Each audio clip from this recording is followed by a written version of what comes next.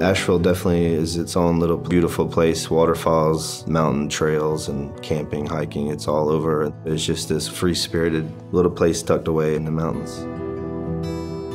I feel like Asheville has always been a place for artists, for writers, to come and kind of get away from the noise of bigger cities. There was just something that really spoke to me about Asheville as a whole, and you walk around everywhere and everyone has a story. I mean, a painter, or a singer, or a woodworker, a potter, you have no idea.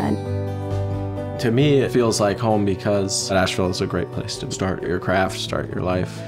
It feels like this very vibrant time, and that's really wonderful to see. We're Connie and Alex Matisse, and we are the founders and owners of East Fork Pottery. It's one of those typical love stories where 9 years later, I'm still here in Asheville, and it just became more magical. You're able to have much bigger impact than you would in a bigger place. This was built to be a country pottery workshop.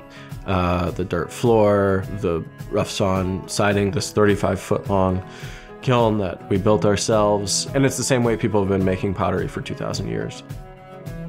This will be one of the first dinnerware factories to open probably in the last 50 years. Pretty much all dinnerware manufacturing have all moved overseas. So you're sort of sorting through the rubble of this old industry, finding machines and parts. People who want a full dinner set, they want their plates to stack really nicely, to fit in the dishwasher, to be able to replace one if it breaks. And they're excited to see us grow. See us grow, yeah.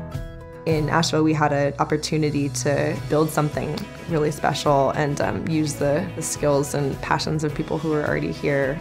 We've committed ourselves to this place, and from that commitment, the relationships that you make become obviously more meaningful, and that's, to me, what makes it feel like home.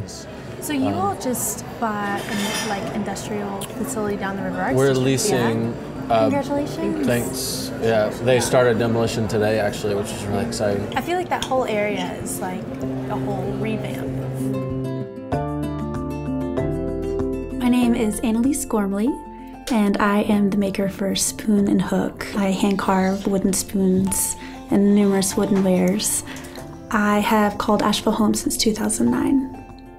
I was given a spoon that was in my family for hundreds of years. I mean, numerous things have kind of been hand-me-downs. It was always kind of a wooden bed frame, a wooden dresser, anything of that sort. So I think that's where the love of wood first came from. The idea that you can have things in your home and cherish them, and there's something that tells a story like that, it kind of became really significant to me. I think to be part of this town, you kind of have to embrace the culture of it in some capacity. I mean, even if it's just appreciating that it is mindful in a local scene. I don't know if maybe in another town I would be able to say, I want to be a spoon maker, and it could happen in such a fluid way as it has here, but there's just such a community of people who want everyone to thrive. Naturally, because everyone is so supportive of each other in this town. I mean, also the fact that Asheville is really a town of food, obviously of beer, and of craft. And people want to support that. It's very easy to say yes to any of it. Everyone has to eat, and everyone has to have something to eat after. Yeah. So when is Buxton Hall going to get East Fork Pottery? It's really kind of late to the game. We are late. That's sad. Elliot Moss. I cook barbecue at Buxton Hall. I knew that I wanted to open a barbecue restaurant for a long time, and I really wanted to think about it as a way of taking barbecue back for what I remember. I first went in that space about 5 years ago, and it was all boarded up. I did some research, and it was a roller skating rink from 1936 to 1939, and then the address changes to Standard Paper Company. I remember standing up in the mezzanine where we'll have the dinner and just looking over that space, and I could see it, it's pretty interesting.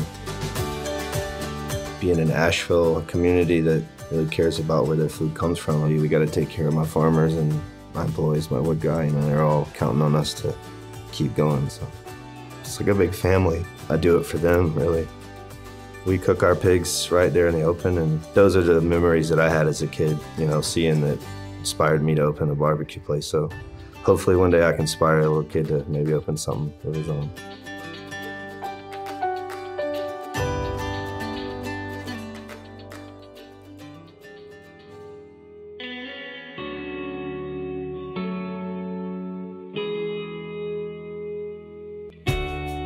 Asheville feels like home because in the last 15 years, you've seen restaurants opening, really using the surroundings, really being committed to local and sustainable food, craftspeople staying here and kind of celebrating the craft environment.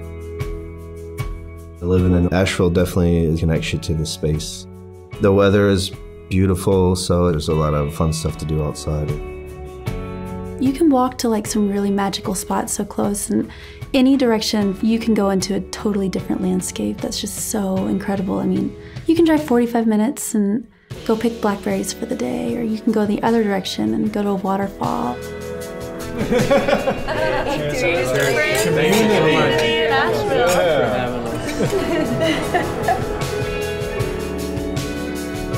It's a really special place. I can't imagine calling anywhere else home.